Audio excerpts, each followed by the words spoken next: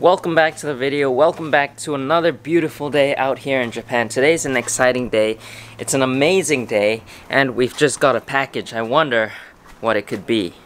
So many of you know that I'm currently in love with crypts. I've got 3 tanks with different species of crypts. Just a quick update on these fish. They are doing slightly better with the medications. Today I've got to do another dosage of the medication, so I'll be doing that in just a while. I gotta do a water change. You can see I'm doing the water bottle method of cooling the tank down because it's so hot here, and I'm also using this fan pointed down towards the tank. Not really recommended to do that, but that's all I have right now. And we've got a package right here from a friend down in Tokyo. They have a really nice fish store called Aqua Field. I did a video on their place last year and I uploaded it this year. 2 videos actually. I'll put the links in the description. But they've got some unique fish, some rare fish as well, and a really cool store. And then Mr. Ryusei, he messaged me on Instagram and said, I've got some cryptocorynes. I know you like crypts, and I was like, yeah, I love crypts. Because he's been watching the videos, he's seen all these crypt tanks, and he sent me something that many of you guys asked me to get, but I didn't know where to get them. I think many of you guys probably already know what this is. It's cryptocoryne pink flamingo. So today I'm gonna be setting this tank up, and we're gonna be putting this crypt in this tank. We've got to see the condition of this because I haven't opened the box yet, so let's go ahead, open it up, and start setting this tank up. Hold on, before I do that though, I've got to do a quick update on this tank right here, the 60p planted tank, aquascape, whatever you call it. You can see the water level is a little bit low, and that's because I've been trying to cool this tank down as best I can.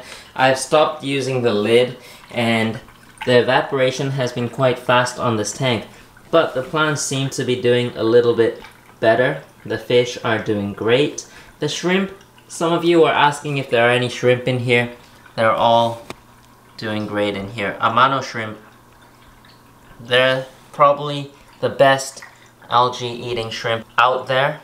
I do want to get different types of shrimp in the future, like maybe crystal reds or crystal blacks. I'm not sure, we'll see. But what I want to do now is I want to take out some of the fallen leaves, because you can see some of the Pinnatifida are still melting a little bit because of the heat wave. I don't even know if it's a heat wave, it's just summer and it's really hot in Japan.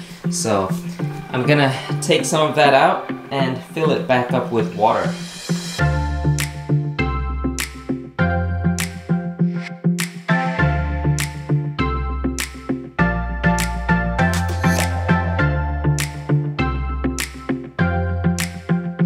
Alright, so there it is.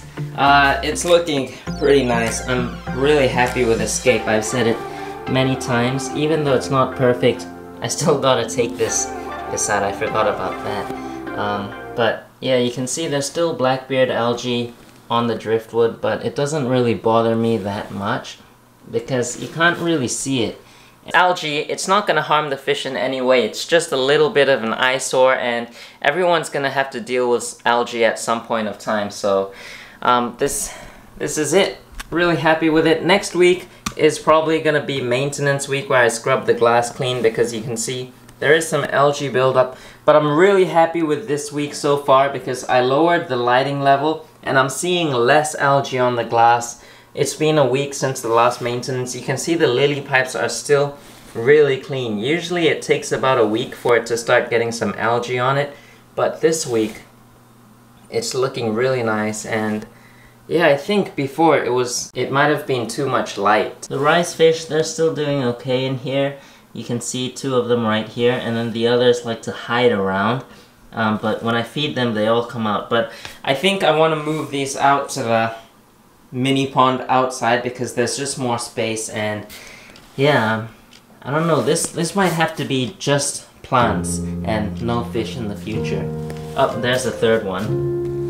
You can see right there, 3 of them just chasing each other around. Alright, so let's start setting this tank up. I've got to clean it a little bit and then stick on the background.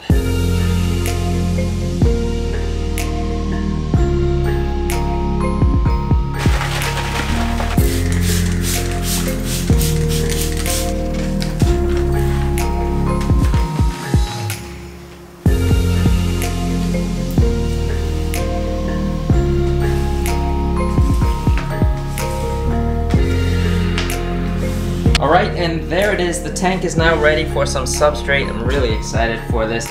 You can see there's a little bit of a gap right at the back there, but that's really okay. Every single tank actually has that gap. The film is just not long enough, but once we put soil in, you won't even be able to tell that it's there. So the first layer, as usual, you can see right over here, is the pumice, the small white color pumice stone, which I've prepared a bunch of right here. So I'm gonna add a layer of this on the very bottom. So we've got the pumice in. Next up we need soil, and I've just got some leftover soil right here. I know it's really hard to see because of all the glare, sorry about that. But now what I'm gonna do is I'm gonna get this all nice and wet, moist, damp with, I don't know, just get water up to the surface of the soil, and then we can start planting. And I just realized I completely forgot to show you guys the plants in the beginning of the video, and I still haven't even opened it, so I'm excited, looking forward to that. We'll get this all nice and soaked, and then we'll open the plants. We'll start planting. Here it is, really excited to open this up. Sorry, I don't have a tripod right now, so that's the best angle I can get, but let's open this up and see. Alright, so how do you even open this? Oh, you're supposed to tear this. Oh yeah, there it is. Oh wow, look how nicely packed this is. Look at that. Wow, look at that, that is beautiful. We've got 3 nice pieces of cryptocoryne pink flamingo. Look at that leaf right there. Really excited to see how these develop. Look at the root structures on this.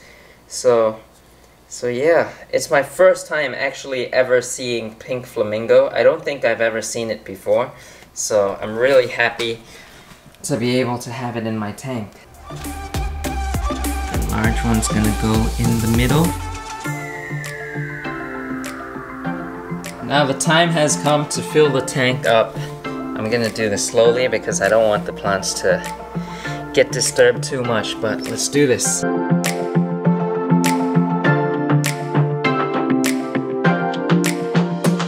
So the tank is filled up with water. You can see the crypt flamingos in there. And I just realized, I was reading this, and it says crypt flamingo is a very rare and attractive plant. It sure is attractive, but I didn't know that it's a really rare plant. Let me know in the comments down below how sought after is this plant. I never knew that it was really rare, so I've got to say I'm really lucky. Thank you so much, Mr. Ryusei, for this cryptocoryne flamingo. I've never seen this plant in real life before, and now to have it in one of my tanks, it's just amazing. I really hope it does well in here. I hope I don't kill it. Like that's the worst thing that could happen, but let's see how this develops. Maybe what we can do next is put some cryptocoryne parva in the front, make like a foreground carpet. I think that'll be really cool to have some pink crypts right here and then like a low foreground carpet of crypt parva. I think that would be really cool. So that's why I left a little bit of a gap there.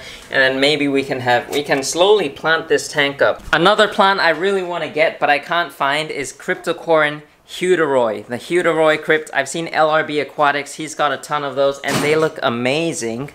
Those cryptocoryne Heuterois, they grow tall, they're nice and green, they're lush, they're beautiful. If you're ever in Tokyo, Japan, Asakusa, that area, or even in Tokyo in general, you definitely have to go down to Aqua Field because they've got some rare fish, rare plants like this. They've got unique fish. I saw a whole bunch of puffer fish there in the past.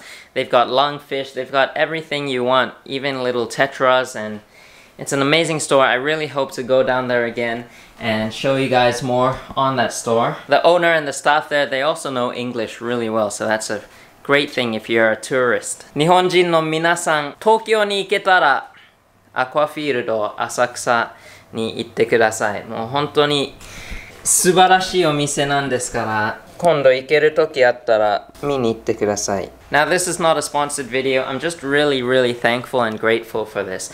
And I know I have my towel on. It's quite hot in here and that's why you can see the fan is spinning there. Just made an unexpected visit here at Aqua Review because they just got a huge shipment of driftwood. Let's go and take a look at some of these. but you can see it's like a mountain here right now. It used to be half empty and now it's all full. Some really nice looking driftwood here, and I just like to look at these and see if there's any I can use for futurescape. Just picking out hardscape is one of my favorite things to do. And then inside they got a shipment of plants as well, so let's check those out. You can see they got in some bulbitis. This one is really nice size. This is, I think, a Tropica pot, and this is huge, and there's more down below right by my Crocs. You can see in there, this one came from down here, so we'll put that back. But yeah, there's more here. And crinum, this, should I get some crinum? This is really cool. I think some crinum in the fish room would be a nice addition. There's more bulbitis in here, and then a whole bunch of anubias. Cryptocoryne parva, they've got it right here. Thinking hard, should I get it now or should I wait a little more? Before I go, I want to show you this right here. These are some mini terrariums that I set up for the store. This one here isn't doing too well. You can see the moss is a little bit brown, but the others are doing really well. I really like them all. This one here is the newest setup. You can see it's a very simple iwagumi style, and we did a video on this on the Aqua Review channel. It's in Japanese, but if you want to check it out, go ahead. I'll put the link in the description. Over here, this is a moss layout, so it's just using terrestrial moss, and this is one of my favorites. You can see it's so green, so lush. I like this a lot. And then here we've got an aquatic plant setup. I'm not sure how to pronounce this, but it's UG, Atricularia graminifolia or something like that. Then you've got Christmas moss on the driftwood, some cryptocoryne lucens in the mid-ground. Then in the back you've got Alternanthera reinecki as well as Staurogine repens. Be sure to let me know what other cryptocorynes you want me to get. I definitely want to get some cryptocoryne parva, as I was saying earlier. Some Heuteroi in the back section would be really nice. And let me know what else there is. I'll try to find it if I can. I'm not going to be able to get everything so quickly, or I might not even be able to find some of them. But yeah, just let me know what ideas you have. Give me some ideas too. That would be really nice. And yeah, thank you always for your support. As always, I hope you guys enjoyed this video. Like Squad, be sure to hit that thumbs up button. Go check out Aqua Field Asakusa. I'll put the links in the description down below.